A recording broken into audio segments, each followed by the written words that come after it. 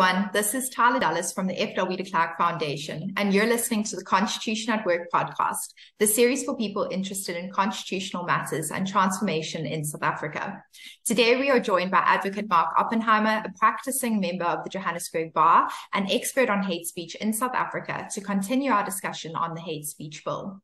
As always, I'm also joined by Steward, Chairperson of the F.W. de Klerk Foundation. Thank you to each of you for joining us, and with that, let's jump straight in. Mark, you have appeared in the Supreme Court of Appeal and the Constitutional Court in a number of cases that seek to determine the boundary between freedom of expression and genuine hate speech. Notably, these have included the Masuku case, where the court held that anti-Zionist words amounted to hate speech, and the Kwalani case, where the court importantly held that the hate speech clause under the Equality Act was an unconstitutional infringement on the rights of freedom of expression, confirming that merely hurtful speech does not qualify as prohibited hate speech. Given your experience over the last decade in our courts on this matter and the seeming lack of clarity for when something harmful should face sanction, what does constitute hate speech for purposes of liability, and what elements would need to be proven for the bill's envisaged crime of hate speech? Yes, as you point out, there's been much confusion over the years. I think the term hate speech is often used quite colloquially to refer to that speech which I hate. And so the kinds of cases that pop out in people's minds, I think, would no longer meet the new hate speech threshold test as set by the Constitutional Court in Kwalani. So, for example, Penny Sparrow's case, I think most people can recognize that referring to black people as monkeys is racist. The court in that instance found that the words were hurtful and that was sufficient to find hate speech. That was criticized by the court in Kamalo, another case that I appeared in, and the court said it cannot be that merely hurtful speech amounts to hate speech, and that's been confirmed by the Constitutional Court. So a lot of those cases that are writ large in people's minds as being examples of hate speech aren't really hate speech. In order to meet that threshold, what we now need to do is say there must be the advocacy of hatred on a listed ground. And the Constitution mentions 4 grounds. So that's race, gender, ethnicity, and religion. And the Equality Act includes a number of other grounds as well. So sexual orientation, for example, is listed, language, culture, national background. So those are going to be included. And that it must then either incite harm or that the words themselves are harmful. So this deviates from the constitutional test. The Constitution doesn't talk about directly harmful speech. It only refers to incitement to harm. And incitement to harm, really what you're doing is calling on people to perform a harm against one of those targeted groups. So there's already some deviation in the equality legislation from what we have in the Constitution. And the only way that you're entitled to deviate is if you use what's called the Section 36 limitations analysis, that it must be reasonable and justifiable in an open and democratic country to further intrude into the free speech rights. And so the Constitutional Court has given that. But it's done it in a civil setting. So in the Equality Court framework, you can't be sent to prison. You can be fined, you can be made to apologize, you can be interdicted, you can lose a license, but you cannot go to jail. The court has the power to refer what you did to the NPA to see if you have committed a different kind of crime. So, for example, you might have breached the Rights to Assemblies Act. That legislation talks about a prohibition on calling on people to commit crimes. So, for example, if in your speech you said, this group of people should be murdered, that might very well be hate speech and a breach of the Rights to Assemblies Act. But the Equality Court itself can't hold you criminally liable. What we do have is the Hate Crimes and Hate Speech Bill that has been floating around since about 2016. It's a bill that has changed form quite dramatically. It was introduced just after the Penny Sparrow incident, and to my mind was largely used as a kind of power grab by the state to say, well, there seems to be a lot of sympathy for regulating speech. Let's see how much freedom we can take from people. And so you had a huge range of speech that could be limited. So, for example, if you made fun of someone on the grounds of their occupation, that constituted hate speech. So if you made fun of someone like Jacob Zuma, you could wind up in jail. And so that's, clearly totalitarian legislation. There was a big pushback from civil society, and the bill has morphed since then. The latest version is still got some problems in it. It tries to mirror in some ways the Kwalani test, but it does have criminal sanctions. And so there's reason to think that it should hew much closer to the Constitution instead of the civil standard, because the consequence is going to jail for a period of 8 years. And that's a much greater infringement on someone's freedom and dignity than merely making them apologize or pay a fine. So the Kwalani ruling emphasized that the expression, as you said, of unpopular or even offensive beliefs does not constitute hate speech.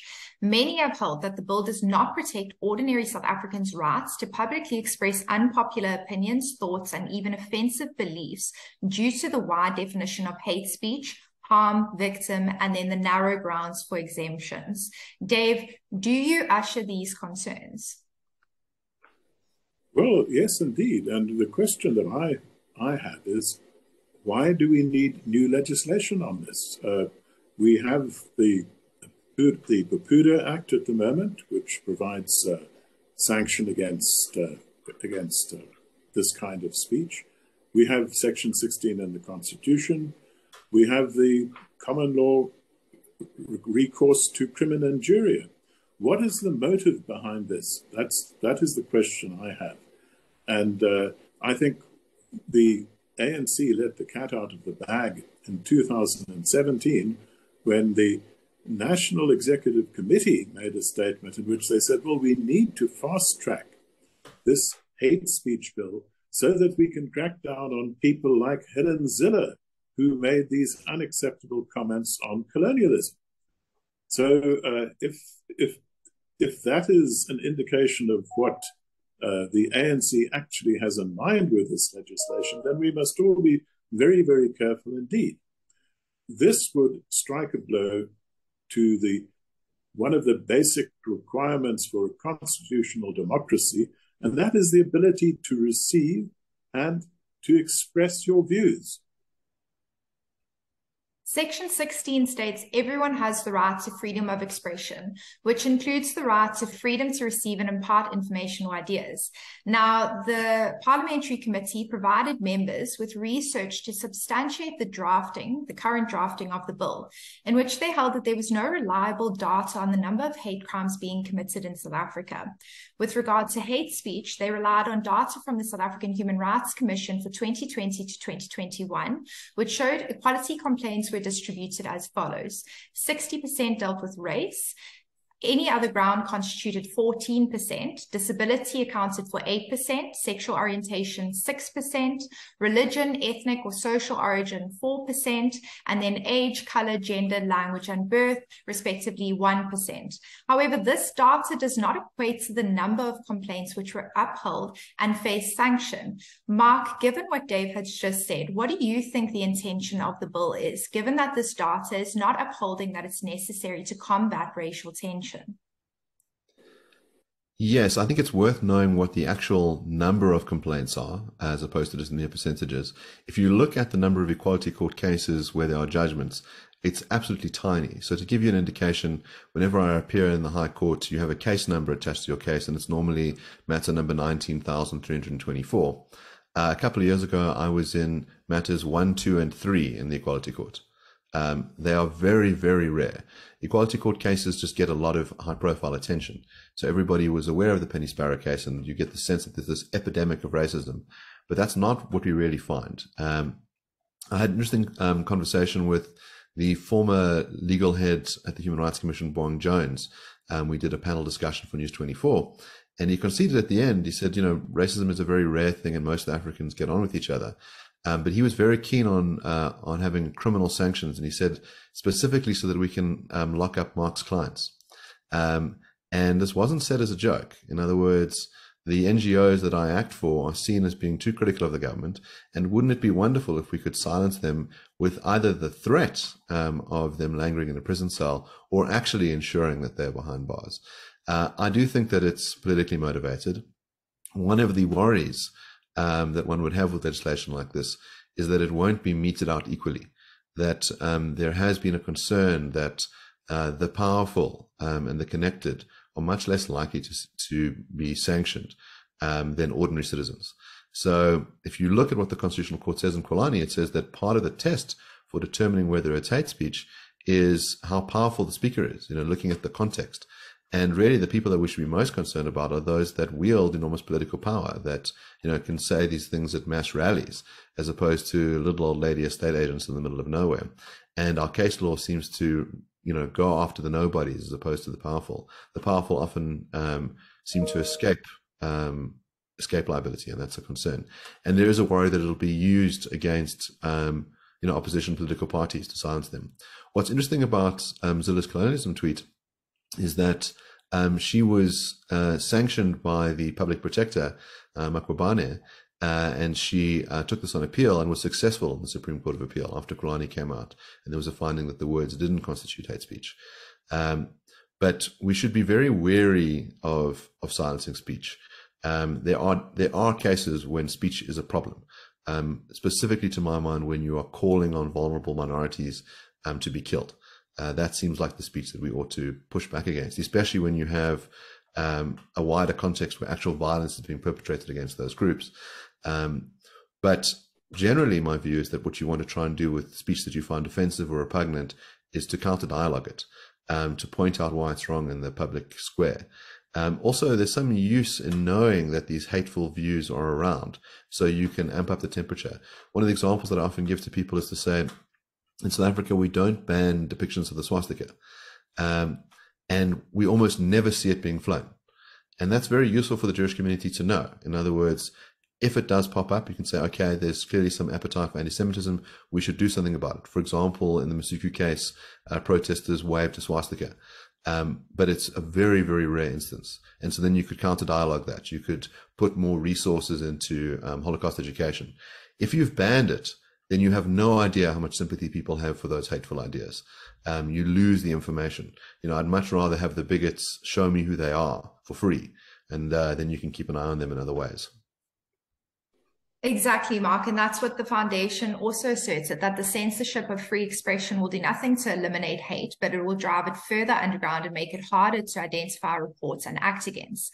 Let's now turn to the comments made by EFF leader Julius Malema at the party's Provincial People's Assembly in the Western Cape last month. Now, Malema is no stranger to pushing the realm of free speech. In this speech, for our viewers, Malema instructed his supporters to track down and attend to the identifiable white man who was part of the violent clashes that erupted between EFF members and parents outside Brackenfell High School in 2020, before going on to state that the supporters should never be scared to kill, as a revolution demands that at some point there must be killing, because the killing is part of a revolutionary act. In addition to these comments, posters displayed at the event by EFF members read, "Honeymoon is over for white people in South Africa, and a revolutionary must become a cold killing machine motivated by pure hate." The South African Human Rights Commission held Malema's speech and these posters, prima facie, individually and collectively, constitute incitement of violence, hate speech, and possible other transgressions of the Equality Act. The EFF had 10 days to appropriately retract and apologize for the statements in question and give appropriate undertakings to desist from further promotion of hatred and violence on any ground, which it failed to do. The South African Human Rights Commission will now supposedly approach the Equality Court for relief. But why were these statements treated differently to similar previous rants of Malema? Mark? Yes, you're right. I mean, the Human Rights Commission has a long history of giving the EFF and Mr. Malema a complete free ride. So there are instances where they have found that the words uttered by the EFF don't constitute hate speech. When on, you know, an ordinary understanding of the terms, we would think that they do. There's also a sense in which Malema has escaped liability time and time again. I think has been emboldened by this. I think the Human Rights Commission said that even a child could tell that these words constitute hate speech. They're, to my mind, also evidence of a crime. You're calling for targeted killing of an identifiable person. That's a breach of the Rights Assemblies Act. There are huge racial undertones to this idea of killing in a revolution. As you say, you've got posters up saying the honeymoon for whites is over. Malema during that speech makes references to white racists and whites generally, and the idea that you shouldn't be afraid of killing. It should be the kind of thing that we find absolutely chilling. There was almost no reporting of the incident at all. It was said at a mass gathering of supporters in the Western Cape. I do worry that the press and others have given the EFF a free ride for too long. it is interesting that you say that the Human Rights Commission said, please apologize first, before, swiftly taking action, which they've done with other people. So with Adam Katsavelos, for example, there was no, please apologize. It was, we're out for blood. And the EFF's response was basically to spit in their face and say, how dare you white supremacists ask us to apologize? And they don't really deny the meaning of the words. And they sort of make a claim that, there's a metaphor at play, but they don't really say the words don't mean what they evidently mean. They say it's justified. They say we're in a revolution, so we have to start the killing. What's the problem? Why are you upset about this? And then, of course, cite all sorts of theoretical terms, like lots of critical race theory in there, lots of reference to Fanon, implying that the Human Rights Commission aren't boned up on the correct academic lingo.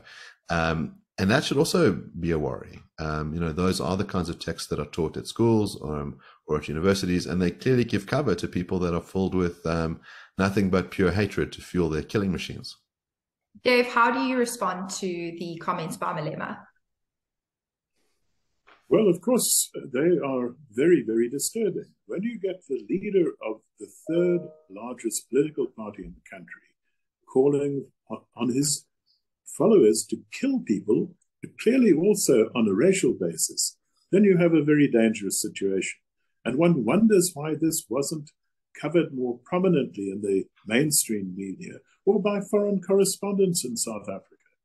And I think it points to a great failing in the approach of the government and of the Human Rights Commission to this whole question of hate speech. The Human Rights Commission is supposed to be the agent of the International Convention on the Elimination of Racial Discrimination. One would think, therefore, that they would follow the guidelines, the hate speech guidelines that have been laid down by the International Convention. And the International Convention is particularly concerned about expressions emanating from public officials like Julius Malema. They say, to quote, especially statements attributed to high-ranking officials. Now, Malema would certainly qualify for that. The other thing that really worries us is the question of objectivity.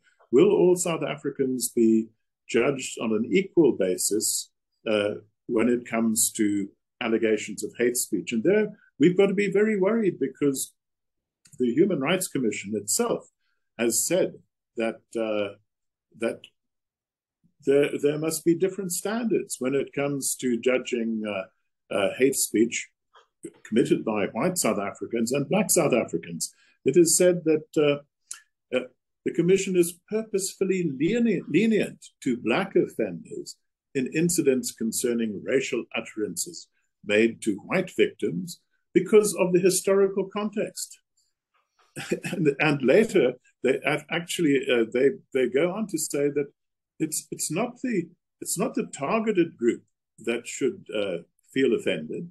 That constitutes a hate crime. It is what the majority thinks. In their judgment on Malema's statement of the 6th of November 2016, where he said to his supporters, we're not calling for the slaughtering of all white people, at least not for now. They said that for a thing to be hurtful should be interpreted as meaning severe psychological impact, which the statement viewed in its context would not have for most South Africans. To the extent that the statement might have a severe impact on a proportion of South Africans, for example, farmers who feel unsafe, it would still fail the objective test for hate speech. So what they're more or less saying is, if the speech doesn't offend the majority, then it's not hate speech. If it only offends a targeted minority, then that's too bad. Alarming indeed, Dave. And you've consistently also made the point that Malema's comments are not those of an aberrant individual expressing unacceptable views on social media, but are presumably the considered views and policy of his party. Also, just for our listeners, the objective test that Dave refers to is under Section 41A of the bill, where it reads that anything to one or more persons in a manner that could reasonably be construed. Reasonably meaning the reasonable person objective test. Just Mark, back to you.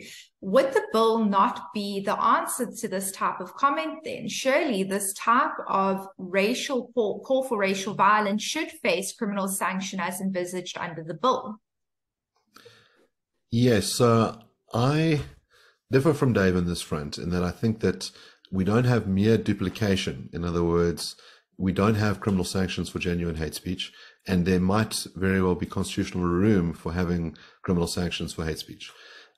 What the Constitution itself does is just give a carve out.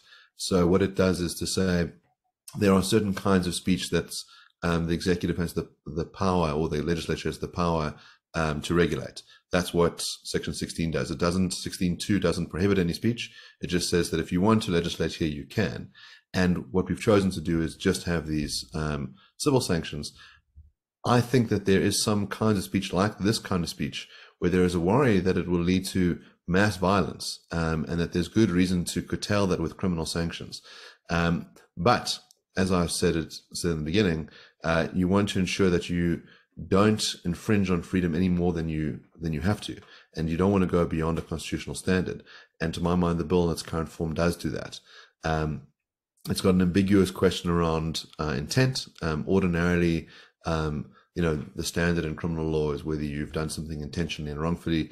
This straddles a line. It's not about the intent of the speaker. It's about, as you say, how that intent could be understood by a third party.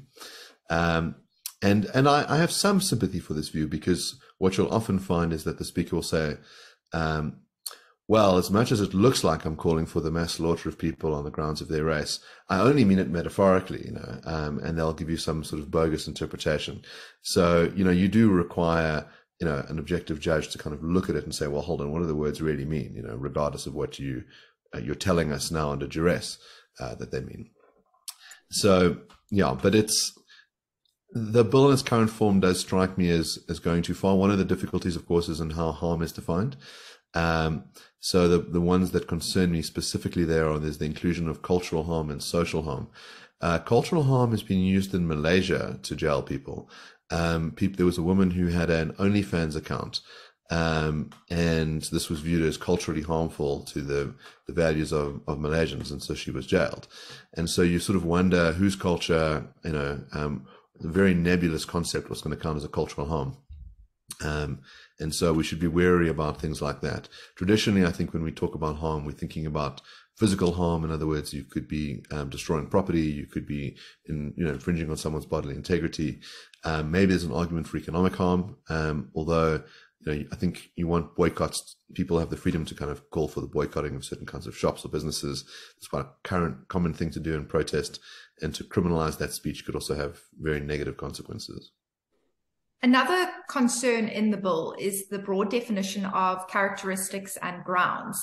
In a recent committee meeting, Advocate Glynis Breitenbach held that the bill sets out an impossible task to try prosecute under, and would make the jobs of the NPA and police much harder by requiring all elements be proven beyond a reasonable doubt. This would include that the crime was based on a specific characteristic or ground beyond a reasonable doubt. What are your thoughts on this, Mark? Yes, so there's going to be some cases, let's say, let's look at the hate crime sort of situation. Let's say you have an Indian person who attacks a black person, okay, and you're trying to work out whether it's a hate crime or not. You could say, well, the races of the perpetrator and the victim are different. Whether that gives you an indication of whether it's a hate crime or not. You want something more. You want to know that the attack was based on it. And it does strike me as the kind of thing where if you're going to have additional sanctions for it, that you must prove beyond a reasonable doubt that the motivation for the crime was racial hatred. It does make it more difficult for the NPA, but we might think that that's a good thing. Interestingly enough, in the States, they were teaching a course on how you should deal with these kinds of hate crimes. And they said, well, one way to determine it would be to check if there were any racial epithets that were used. So, were you calling people derogatory, racist names? So, for example, you could call someone a kike if they're Jewish. That's sort of seen as a common anti-Semitic slur. And the students who were in the seminar got very, very upset about the use of these slurs in front of them. They said, no, you can't utter those words.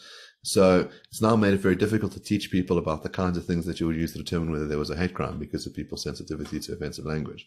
But to my mind, you want evidence that the speech act or the crime was committed based on one of those grounds, not that the person just happened to have one of those grounds.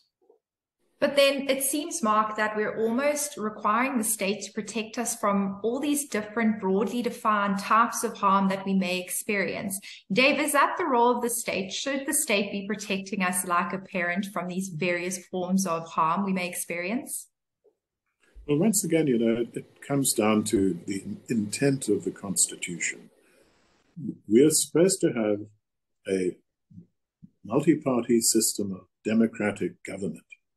And we cannot have that system that is supposed to be open, responsive, and accountable, if people cannot participate in robust political debate.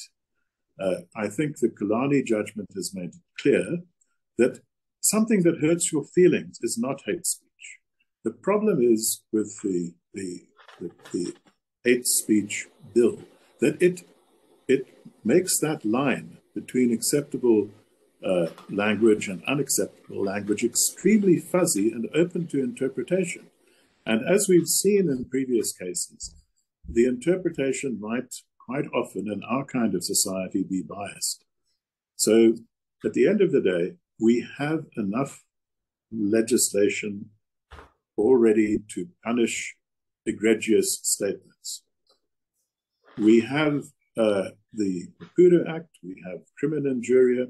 It's not necessary to have further legislation of this kind.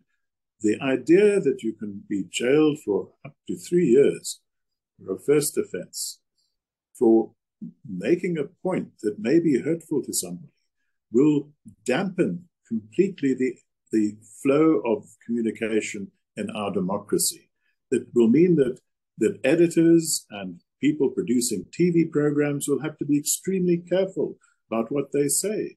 It will have a huge impact on what people can say on social media. And all of that will be very detrimental to our idea of a constitutional democracy. In an article in the SA Jewish Report from 2018, Mark, you warned that before enacting this legislation, the state should remember Judge Barker's warning that to deny free speech, to engineer social change in the hope of accomplishing a greater good for one section of our society erodes the freedoms of all. Can you unpack this reference further? Why would denying free speech erode freedom for all? Yes, well, Dave goes into it that once you have the threat of being imprisoned, it's not just the speech that would fall foul of legislation that will disappear, it's other speech too, because people won't want to take a risk, especially when you have fuzzy language. And no one will know whether they could fall foul of it. So, if you live in a totalitarian dictatorship where it's very clear that some groups get protected over others, then some groups will speak with impunity, knowing that there'll be no consequences for them. I think in South Africa, we're not quite there yet. I think there is a sense that some groups are treated with special favors over others, but that those sands shift.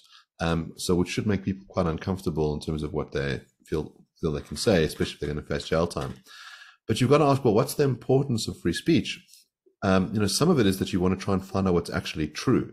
So it's useful to be able to clash swords in the marketplace of ideas to try and find out what's true. There are many things that would have been seen as unutterable many years ago. So, for example, if you said a black person and a white person ought to be able to get married, this was illegal under South African law. If you said that two men ought to be able to get married, this was viewed as incomprehensible by many and immoral by others. In many things that were seen as beyond the pale have now, through speech, become part of our law and become part of our social values. So we must accept that values can shift over time and that unpopular views can become popular over time. So you want this latitude to express ideas. The other thing, as I point out, there's some kinds of ideas that are really distasteful and hateful. But it's useful for us to know how often they're being expressed so we can dedicate our time towards combating them in other ways, as I say, through counter dialogue or education.